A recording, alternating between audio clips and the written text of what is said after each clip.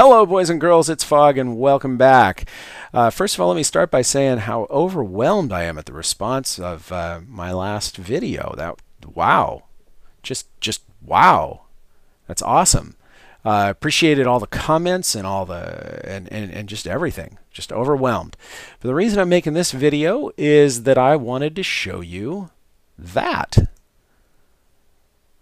This is the SLD Mark IV with a Silent Light Detector Mark IV. 4 because there are 4 detectors. I've made a couple of optimizations. I did a little bit of work to try and cram as much of the redstone in there as tightly as I could in a short amount of time. There's probably a slightly more efficient way of doing this, but at the moment I don't know what it is. And so yeah, this incorporates 3 of those silent light detectors. And sorry, 3. This incorporates 4 of those silent light detectors in one relatively compact unit. Yeah, you could make this smaller if you used pistons or something like that, but then it wouldn't be silent, would it? But because it has 4 of them, it's much more responsive. You don't have to wait nearly as long for the change to take effect, and yeah, it was just kind of fun to build. So I thought I'd show you how to build it. All right, let's get building. First, we're going to make sure we've got our S-bud in the right orientation. So we're going to put down a quick S-bud, make sure we've got the orientation correct. And there we go. That's correct. Now, if you build this in the wrong orientation, this is what you're going to see. It flashes like that, and then the torch burns out. It has been pointed out to me, and actually I already knew this, that if that happens, you can extend the bud like that, and then it will work. And yes, I already knew that, people. That's great. I don't want to do that because I want to keep it in its small configuration, like this one. Okay. The other thing that I was reminded of by you good people is that if you use a half slab instead of glowstone, that will also work. And yes, I've just burned out the torch. There you go. And yes, I did remember that. I've heard that. I had completely forgotten it. So shame on me. We're going to use half slabs because that's the better way to go. So anyway, you can also do that with stairs, upside down stairs, anything that doesn't conduct redstone, but that will let you place redstone dust on it will work. So we're going to start with a configuration like this, where each of these buds is 2 blocks apart, and that's important because if we don't do that, they're going to interfere with each other. You put them any closer and they'll interfere, and we don't want the interference. So that's why we're building them where we are. So put down your 4 buds, just like this. And once you've got your 4 buds, then we're ready to continue. All right, once you've got your 4 buds, then we need to build the platform. Put a couple of grass blocks over the top of the buds. And then we're going to fill in everything in between those with grass, just like this. And then before I go any further, I like to put down the pressure plates because that will help me visualize where the grass block is that is over the bud. And then we'll go in and put another row of grass right around that, like this.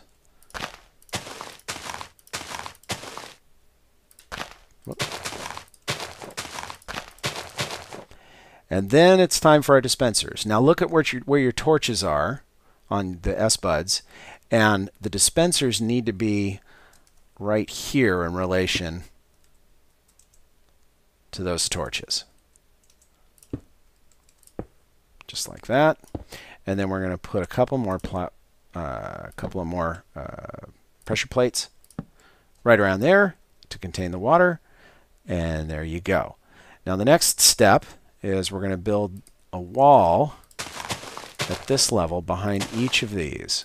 Now I'm using grass for this because the more grass we have around, the less time it will take for our grass to regrow.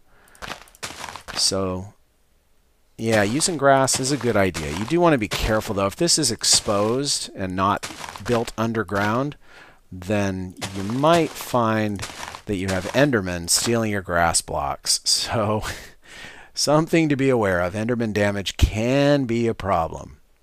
Okay, so once you've got that, let's go ahead and put our water buckets in each of our dispensers.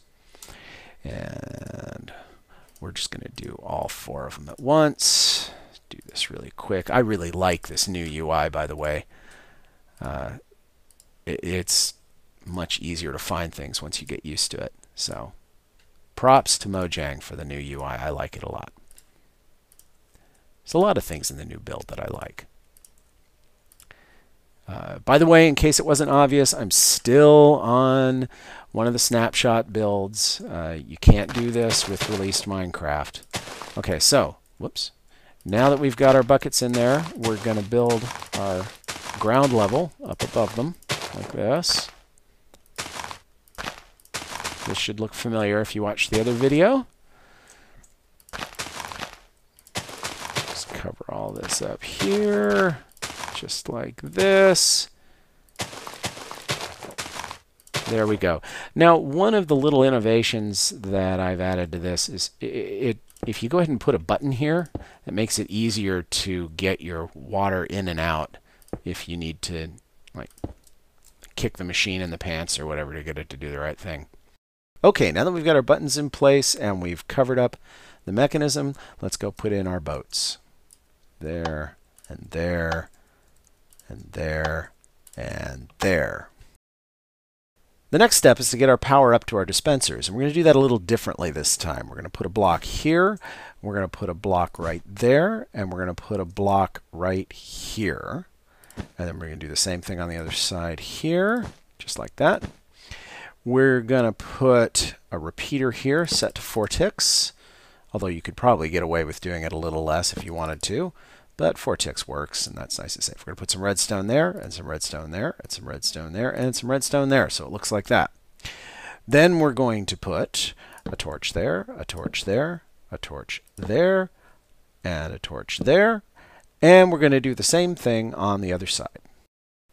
At this point, our light detectors are basically done. All we have to do now is close them off with a little bit of glass. Keep things from falling in there and messing with the boats. Just like this. Alright, now before we proceed with the wiring, there is one more crucial step that we need to do. Right now, each of our detector blocks should have grass on it because we've placed grass blocks. But when night comes, we want that grass to die, and that means we have to start with water there. And so for each of these, go around and hit these buttons once and make sure you've got water over each of those grass blocks. Otherwise, your detector won't function correctly because the grass will never die. Okay, now our detectors are done, and now we just need to do the wiring. So let's get busy and start doing that. Each of these detectors has a ring of pressure plates around it, but we really only need to pull the signal off one pressure plate for each of them, and we can pull that off right under this block right here. So this block right here is going to be powered when that pressure plate is active, and we can verify that by coming back here, hit this button, and that'll take the water away, which will trigger the plate, and you can see that does in fact turn on that redstone. So put the water back because it won't work if we don't. So for each of these, come around and put this block right here with a dab of redstone on it. And that's where we're going to hang our wiring off of. Those are our outputs. Just like that, and over here. Now, off of each of these, we're going to build our edge detectors. So build out 2 and over like this. So you have a little 2x3 area. Put some redstone down like, whoops, not like that, just like that. And then we're going to put another block on top of that redstone right there. We're going to put a yellow block right here. So you've got something that looks like that. Now put a repeater there at the default and a repeater there set at 4 ticks. And I'm going to use a green block here and a red block there to remind myself that this is the rising edge detector and this is the trailing edge detector. So, or falling edge detector. Whoops, sorry. I want to put this torch on the inside like that. Just like that. So there's our detector. When this guy turns on, this will flash. When this guy turns off, this will flash. And we're going to build the same thing right next to it, only we're going to build it mirror image.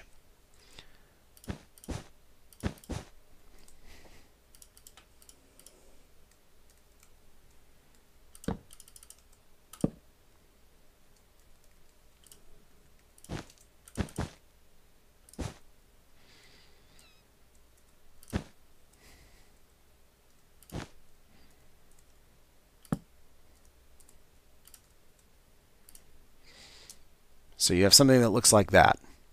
And then you just go build exactly the same thing on the other side. Now that we have our edge detectors, all we have to do is wire them up. So I'm going to start by wiring the falling edge right here. Put a couple of blocks there so that we can pull signals from these torches right here. And we'll pull them out to about here. And put a repeater here. I like to set this at 4 ticks just to make sure I have a very long pulse. And we'll run that through there. Yes, I left that gap on purpose. If you forget, don't worry. It's easy to put it back, of course.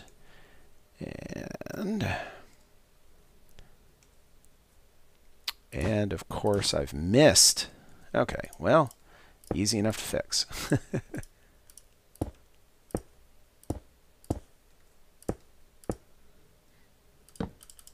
At 4 ticks.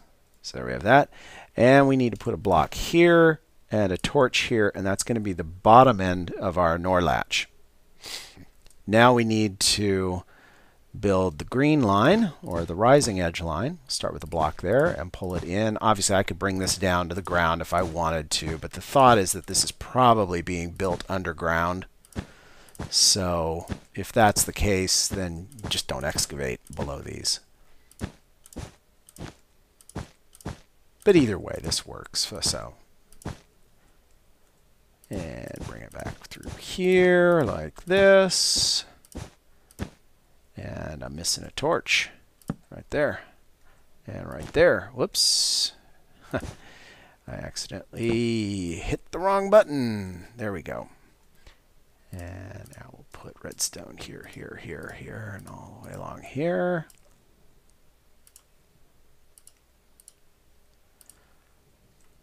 Put a repeater here set to 4 ticks again. Bring redstone all the way across here.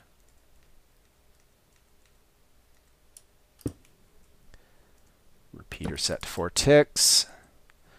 And redstone along here to tie everything together. And now we have hooked up all of our detectors. And now all that's left is to complete the RS NOR latch by putting a torch right there. That completes the latch.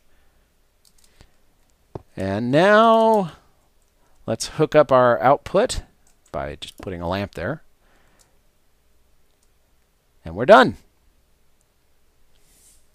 Now let's see if it works. Night falls.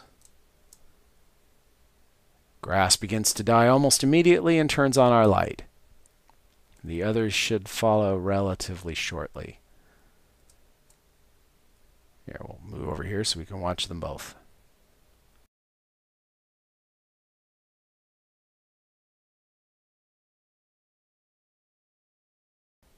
And daylight returns, and it doesn't take too long before the lights shut off again.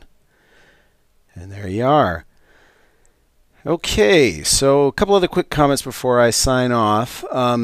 The whole circuitry on the outside can be made much more simple if all you care about is having the lights turn on when it gets dark, because then you can just take all of those outputs and hook them up through repeaters to a common bus, and you've basically got one big OR gate where if any of them turns on, your lights turn on.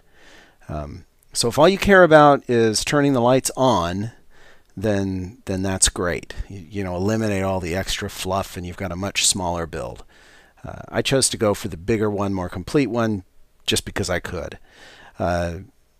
If anybody knows how to make the complete edge-triggered version a little smaller, I'd love to know. So let me know if you can come up with a better way of doing all of that wiring. Anyhow, thanks so much for watching and for subscribing and for all your comments. It's very appreciated. I look forward to doing some more cool stuff soon, and we will talk to you next time.